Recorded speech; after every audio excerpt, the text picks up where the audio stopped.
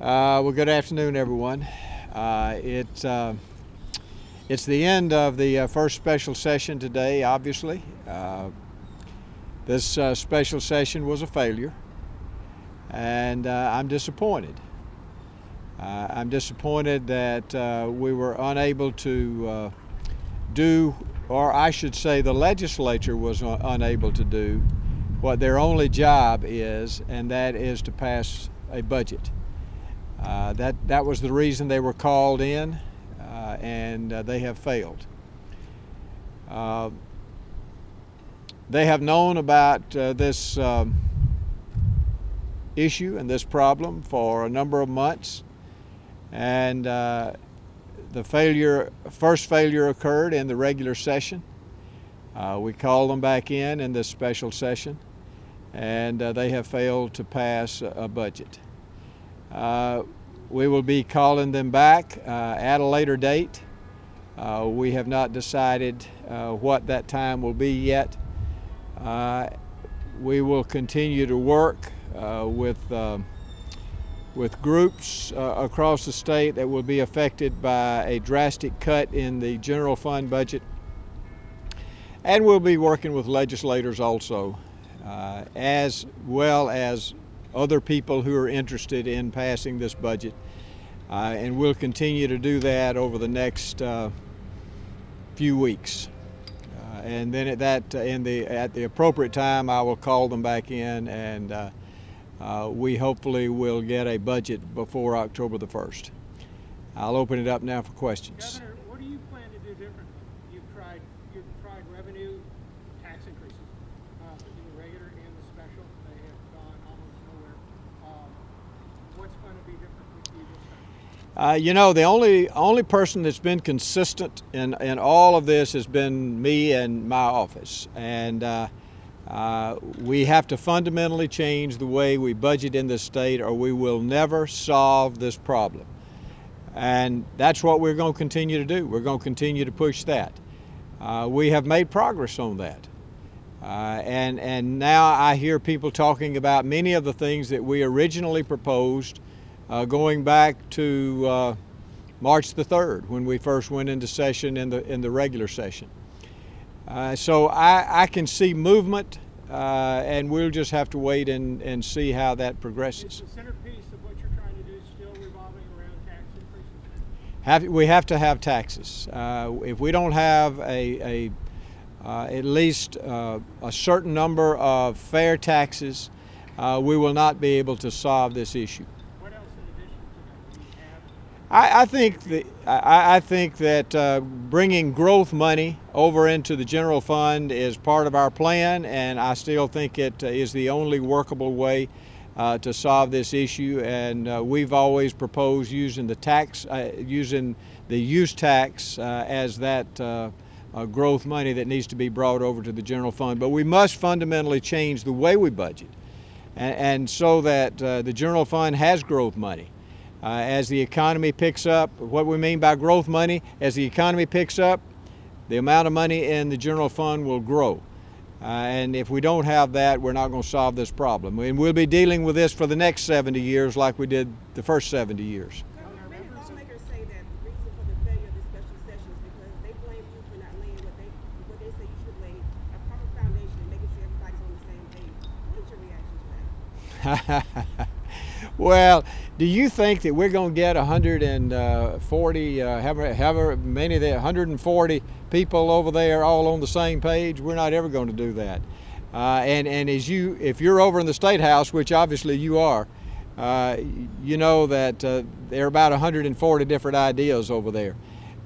We have set a very clear, concise way of solving this issue, and the solution is to bring the use tax over and pass some really fair taxes in this state, and we can solve the problem.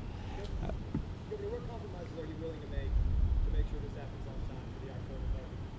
Are you willing to bend on gambling? Are you willing to bend on... No, well, we need money for for this budget starting October the 1st, which would be the 2016 budget. And there is no gambling money or no gambling plan out there that will put one single penny into the 2016 budget. So we can't depend on gambling as the solution for this. Now, I've never been opposed to the people's right to vote on a lottery, but if we put that in now as part of this, then that will be the centerpiece of it, and I don't want that to be the centerpiece of it. I want us to fundamentally change the way we budget in this state and do it right the first time, and then we can look at some of these other things. The state has to have a budget by October 1st, correct? That's right. Okay. That's right. Can you use that deadline? Do you plan to use that deadline maybe to leverage some lawmakers and get some commitments from them before the second session? Well, I don't think they will be ready to come back in a week or two.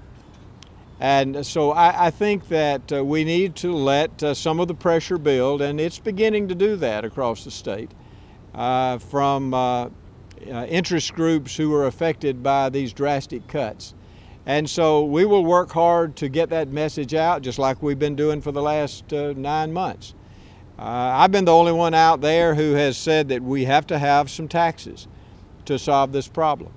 And of course I had agreement from the leadership on that before I started. They were going to support that, and they have not been supporting it as much as they should, but they are making efforts. And so I will say that the budgets that have been passed by the House and Senate are certainly unacceptable and unworkable. And obviously the House yesterday thought the Senate's budget was embarrassing, and they voted 92-2 to reject it. I think that sent a strong message. Are you going to try to get some of those agreements in writing? Certainly I would like to have some in writing. If you have them in writing, at least I can give you the names of the ones who said they were going to do something, and y'all can publish it in the paper. Governor, will you still be seeking? Governor, what is the, in your opinion, what is the biggest obstacle in the legislature to passing this budget? I think that we have to have continual good leadership, and if we have that, I believe that we can bring around enough people to solve this problem. And you know, the Senate has not had to deal with this. It's all been on the House, and the House, they've made a lot of progress. They have not quite gotten there yet, but they've made a lot of progress, and I've been very proud of the House, and the Senate just has not had to deal with it. So it's easy for them to say there is no appetite over here for taxes. Well, they haven't had to deal with it, but they are going to have to deal with it. And it's going to get to a point when we call them the next time, they're going to have to deal with it. Governor, are you still going to seek $300 million? What does that say to commit to your plan before you would agree to call on Wednesday? What does that say about your trust level in the guys across the street? Well, you know, I have been told many things that have not come to be. And so when that happens, you know, your trust level does go down. And so I believe that if someone tells you something, they should live up to it, unless they can't. I can see situations that arise when they have to come back and say, you know, Governor, I said I was going to do this. I'm sorry. I'm going to have to do something else. But I think if they tell you something, they ought to live up to what they say. Governor, are you still going to be seeking $300 million or so, or are you going to adjust that number downward? No, we need approximately $300 million to solve this long term. And that's what everyone who comes in my office says, Governor, we need to try to solve this problem long term. That's what they tell me. And so we need approximately $300 million to do that. What have you seen this special session that makes you believe that we can get it done the next time around? Well, actually, I have seen some movement. I really have, especially in the House. And I've actually seen some leadership movement in the Senate. And I've been very proud of people like Senator Clyde Chambliss, who spoke up yesterday and said, you know, I'm not for taxes, but I'm willing to vote for them if it takes this to solve this problem. So when you see people like that are freshmen, that are willing to stand up and say this, that's good. I see movement on the House side, and I think that they're on the verge of really making some tough decisions that I believe will help us solve this long term. Governor,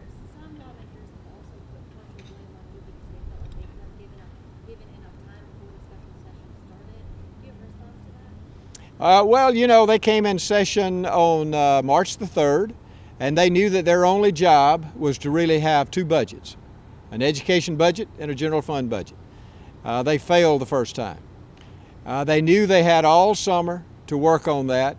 I can call a special session at any time, and I set the agenda. And so they knew that I was going to call a special session, and they know that I'm going to call another one.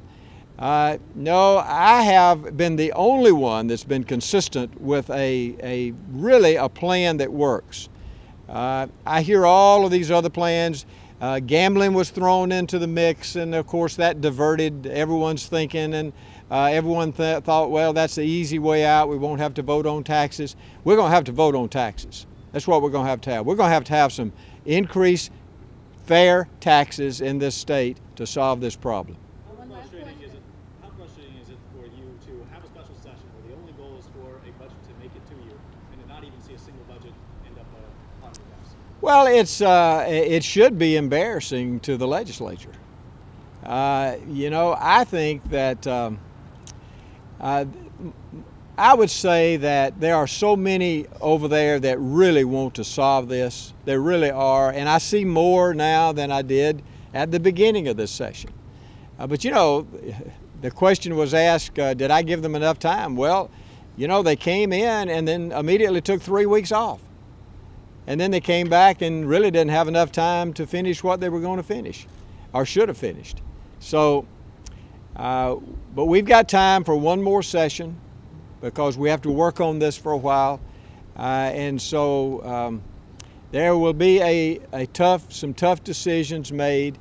And the decisions will be adequately fund the essential services of government in this state, or have drastic cuts that will hurt people.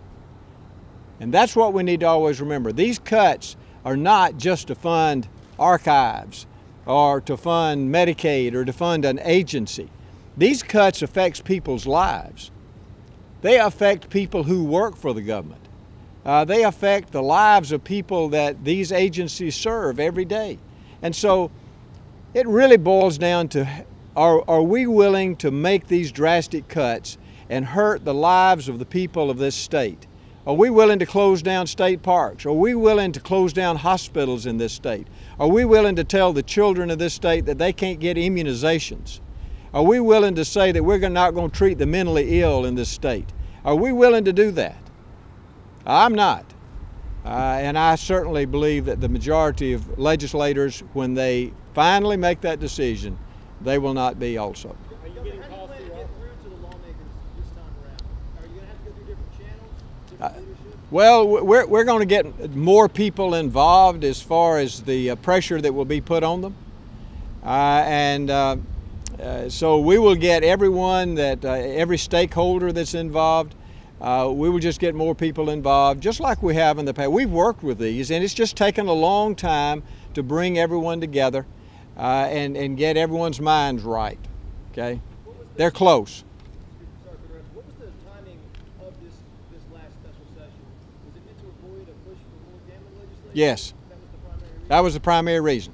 The primary reason was this. I wanted to go ahead and call it quickly, so that the gambling machine did not have time to ramp up and build up, and so that's why we called it. It was a calculated decision to do that. One state senator yesterday accused his colleagues and you of playing games throughout this process. How would you respond to that? I haven't played any games. I've had a very clear message from the beginning. I've never varied. My plan has been the same from the beginning as it is today, and it's a workable plan, and it's really the only workable plan out there that's been put out there. Thank you, guys. Thank you, guys.